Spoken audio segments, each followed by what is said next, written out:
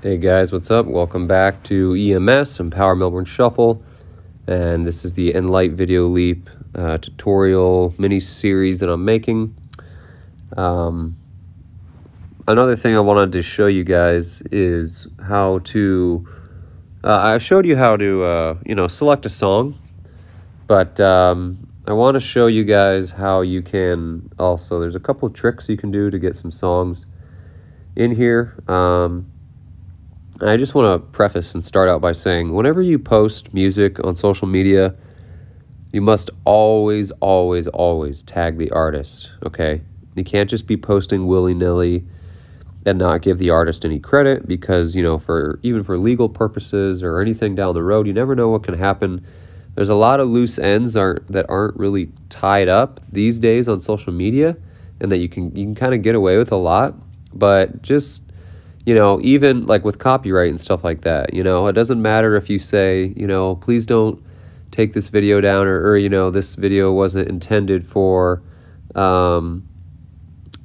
copyright purposes. Like, you either have to get permission from the artist, or, they will make a claim against your material if it's on YouTube at least, and then they will make money off of your video, or they might allow you to make money also on it. It just depends.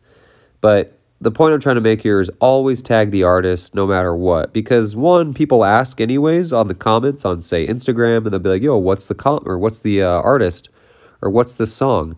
And honestly, it's just annoying to me when people reach out, because it's like, oh, like, you don't actually care about my dancing, like you just want the song, like what, so just always tag the DJ, artist, whatever, okay, whatever it may be.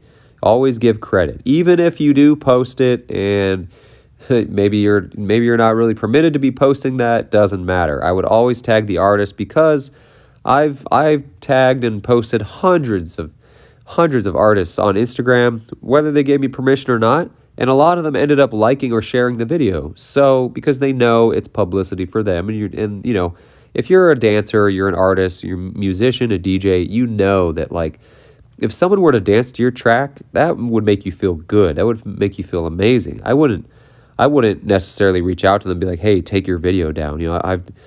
No, that's never happened before to me, and it never will, because that's showing artist support, and it's a two-way street, okay? So always remember that.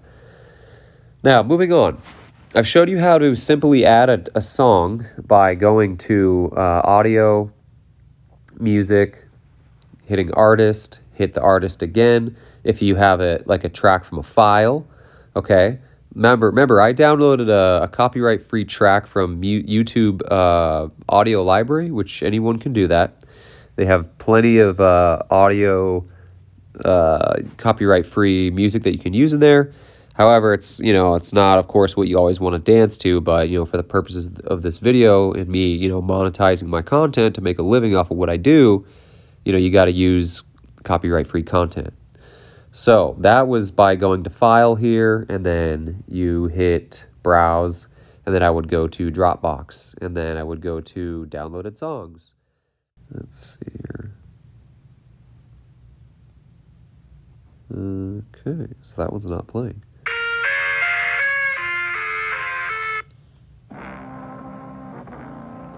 Let's type copyright EDM. How about that? Copyright free EDM. No copyright sounds. Let's try this.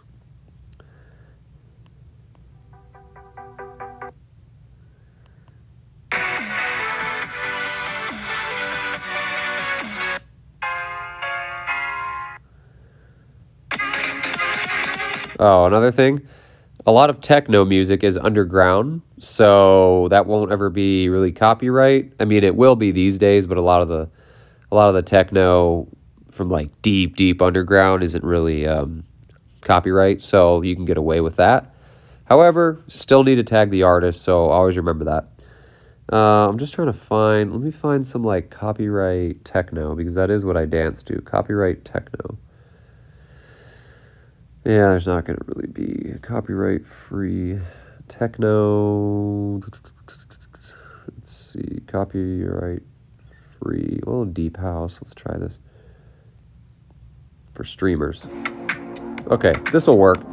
So right now I am already recording here. As you can see, the red flashing light is on. Now, you know, for the sake of this video, what you would do is, okay, I'm gonna hit stop. That's actually a good song. I'm gonna add that to one of my lists here, just so I can listen to later. Music is the answer. Anyways, so we're gonna go back to Unlink Videoleap, and basically what you would do is you would hit the plus button on the right. That's how you add clips, by the way. Okay, I told you guys that in the beginning. These are all my clips that I'm recording for this series. And let's say, you know, let's say one of these clips was the soundbite or the video that I just, what do you call it, that I just screen recorded. You would add that video. So watch, I'm just gonna click. Let's just pretend, okay, that, you know, I screen recorded, you know, that video. I'm just gonna select this, add to project. And you would drag it, and you would put it on top, okay, like that. And you know what I'll do here is actually, I'm going to hit stop, because I am recording right now. And I'm going to hit record again. I'll show you what I mean here. Let's see here. Stand by.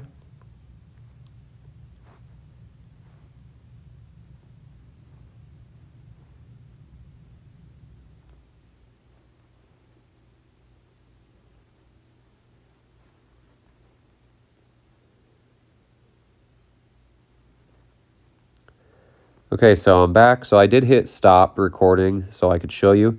So I'm going to add this clip that is in here right now. And what you would do is you go to Spotify.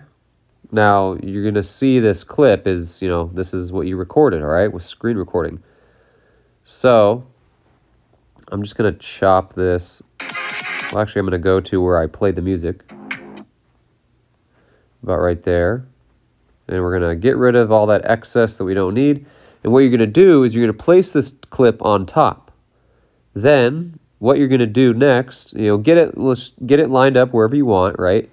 Now, you can, what you can do, you can either take the opacity down like this, right? So you can get rid of that top clip. Or I'm going to show you something else you can do. You can go to audio. And you see this button on the far right called Unlink. Hit Unlink. Now the picture is separated from the track audio byte, the sound byte. So all you need to do now is just, you know, delete that extra clip, because when you think about it, you want to download with as much or with as less things and busy work and, you know, going on as possible. So what you want to do then is drag this soundbite over here now. And also something else, if you ever want to switch between, like, there's two soundbites here. So you see how it selects it? And then it selects the other one. It has the title and the name right there, Our Rising Wave. And then there's that other one that I recorded. Obviously, it has no name because it's screen recorded it. I'm going to move that other one out of the way. I'm going to move this over just for a second. So, and you know you'll have two because look, you see this little blue line right here that ends on top of the other one? Then I click it. Now this one shows you how far it stretches, okay? And you can adjust it, of course. Switch back to the other one. So I'm going to move the rising wave out of the way, and I'm going to show you this one now. Now you're going to hit play. And hang on, it'll start in just a second here. You see where it starts, the sound?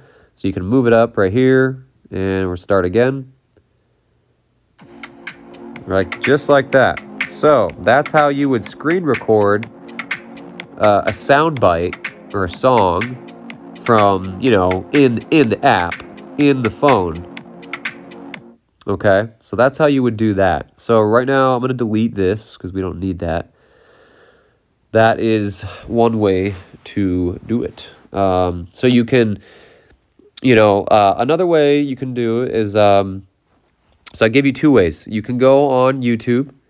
You can go to YouTube audio file, and if there's songs in there that you want to dance to, or you think you can get away with it, or not get away with it, but you like the way that song sounds, because there's not, let's be honest, there's not going to be like big name artists in there all the time. It's people, you know, making, you know, music for streamers like myself, and, you know, bloggers, vloggers, and people that have YouTube channels. However, there is a way to basically rip a song off the internet. Now, I don't, what do you call it? Condone, or I do condone, you know, piracy and all that. I'm kind of half and half, to be honest with you. I mean, I do think that things should be, you know, free to everybody, but I mean, you know, also royalties and rights and all that do belong to the artists. You know, it's kind of a weird uphill battle. But anyways, the other way is they are called MP3 downloaders. So right here, I have this app that I turned into a home screen app called YouTube or ytmp3.cc. You can just type in ytmp3 in Google search. It'll bring this up. Now, what you want to do here is, say you have a song on YouTube. All right. Let's just type in, what's that song called again by Jeremy? It's called A Rising Wave, Jeremy Blake. Put A Rising Wave, Jeremy Blake. There it is. Now, we're going to hit 3 dots right there. Hit share. You always want to click on the video too and make sure it's the song that you want, but I know it is. So hit copy link. Go back, switch to YTMP3. Copy, paste. It's going to initialize. Now, it's going to give you some options. You can hit download MP3, play. Okay, now here you're going to get ads. So just hit close. Sometimes it might take you off screen. Sometimes you might get like, you know, weird, goofy ads in the bottom. Do not click those, of course. Sometimes you might have to reopen it or retry. But I'm going to hit Dropbox because that's what I have. So you're going to hit Dropbox. And then here's where we run into a problem. So it doesn't always work. I'm hitting Dropbox right now, but it's not working.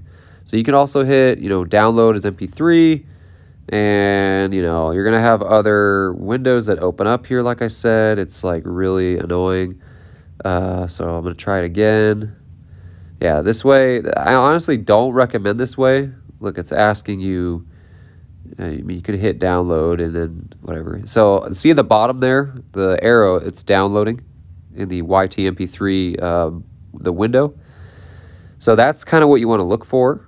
This is kind of like the old but tried and true way. Like I said, though, if you could just screen record it, just do that. It's less hassle.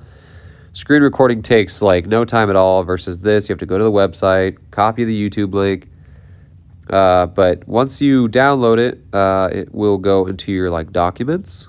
So just waiting. Okay, good. Now it's been downloaded, and you can click on that, and let's see if it pops up here. Okay, so let's hit close. It's gonna open up another window. Okay, so this time it let me hit Dropbox also. So this is what it'll look like when your Dropbox pops up. So what you're going to want to do is I have a folder already called Downloaded Songs. I'm going to hit Downloaded Songs. There you can see Jeremy Blake already from earlier. I'm going to hit Save. Now it's going to say Uploading. Okay, so let it do its thing. Now this also already downloaded because I hit Download MP3, but I also hit Dropbox. So it's going to be saving in my like Documents tab and in my Dropbox folder as well. Now, something to note here, it doesn't always save to Dropbox. Sometimes it'll pop up and say error here. We're going to wait here just a second. You see that little gear that's turning? If it says, you know, loaded or complete, then you're good to go. And then it'll pop up. Go back to Unlink Videoleap. It'll pop up, okay? And you would do the same thing on a desktop. This is the same way. You go to YTMP3 on your desktop, and then you could add it to your Dropbox or whatever documents. You could drag it over to your iPhone or Android in the audio files, and then load it through the app. Okay, this is how you edit on your app, like professionally. Okay, good. So it says saved. So again, we're going to go to Unlink Videoleap, and just for the sake of it, just for the heck of it, we're going to go back here. We're going to go to Audio, Music, hit Artists at the top. hit Files at the bottom, and then hit, okay, so here's, remember I told you I also saved it to Documents because I hit Download. Let's see if we can find it here. It would say, there it is, Jeremy Blake. So I'm going to hit this right here, and then here it is again from Documents. Okay, so I'm going to delete that because now you know. Now I'm going to go back to Audio. I'm going to go to Music, Artists, Files again at the bottom. I'm going to hit the Browse folder, okay, because right now we're in Documents. Hit Browse, and it'll take you back to all the locations.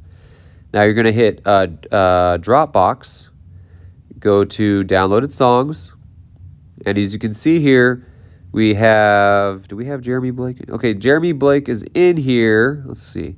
Yeah, there's a Rising Wave from the other day, and then, you know, 2:55 p.m., which I just downloaded this now, Jeremy Blake right here, as you can see, okay? So there's two. So I showed you, what, 4 ways that you can get music and into your, and now it's going to download when you click on it. Obviously, let it, you know, it takes a couple seconds, but just wait till it's downloaded. If you like download it and then come back like maybe an hour later, like after you have, you know, ripped it from the internet or whatever, it'll already be downloaded in like one click, one push. So here it is again. So there it is again, as you can hear. Okay. Now, I've showed you guys 4 ways you can, well, not to get the, I've showed you 3 ways to get the song that you want, and then I've showed you 1 way to get music off of, well, I didn't show you, but I told you, you can just go to YouTube, and make an account, and then look up, go to YouTube, like copyright-free music. It'll usually be on the left side, the tab, and then you can, you know, get free copyright music that way, and it'll just let you download it. And then I showed you screen recording on Spotify, and then just save the video and then add it as a clip right here with the plus button. And then you can obviously, you know, go to ytmp3.com and you can rip the video or the song. Yeah, actually, you can rip videos and music from YouTube. That's, yeah, people do that all the time. So, you know, is it exactly legal or not? I mean, it's legal, but you cannot redistribute this content. You cannot sell it. I mean, you could use it for a project, but like I said, it's always smart to give credit. Okay, there's a lot of different situations out there. Say if an artist ever caught you or said, "Hey, that's my material." Now, let's say you made like hundreds of millions of dollars on it or like thousands of dollars on it and they found out about it. Yeah, you're probably going to get taken to court, because if it's just a small, no big deal type of thing, the least they'll say is like, hey, take my content down, or like, hey, if you don't do anything, I'm going to take action against you in court. So just know, just be warned. You know, I've been doing this myself for, you know, just about 6 years, like I mentioned, that you are responsible for, you know, how you go about, you know, downloading people's music and overlaying it. And, you know, the nice thing about Instagram now is they have, I'll show you. Let's go to Instagram. Instagram has Reels, Instagram Reels. And there's preloaded video in there that you can add to your Reels. For example, right here, in this track right here at the top, I'm not going to play the music. Hey guys, so like I was saying, you can go on Instagram and they have pre-selected, or they have uploaded music, they have tracks, so you can go to Reels, and then, you know, you can film the video on your phone, or you can dance to the video, and you don't even have to use Unlink Videoleap. You can just go into Instagram Reels, and then you can do a little bit of editing and put the track over it in there. However, I have found it is a little bit harder to do in Instagram Reels. So if I were you, I would just stick with it and Unlink Videoleap, and then, you know, you can upload it to Instagram Reels, and it should, as long as it's under 1:30, you shouldn't get a copyright claim. It should, what do you call it? It should recognize it. If it's over 1:30, you may have problems. That's still kind of gray area, kind of new. But, just know that you can film your clip, go into Instagram Reels, search the clip, put it over it, and you would edit it in there. So you have a couple options there. Same thing with TikTok. TikTok is nice though because it goes up to 3 minutes. However, usually people aren't going to stick around for 3 minutes because that's just the world we live in today. People don't have the attention span unless it's like something they're really trying to learn or something, But otherwise, I think that's pretty much about it. The final edit will be after this video or maybe a couple more. And that'll be it. So appreciate you guys watching, sticking around. I know these were really long, but they're really in depth. A lot of this stuff I learned through trial and error, so I hope it did help you. And I'll see you guys in the next one. Peace.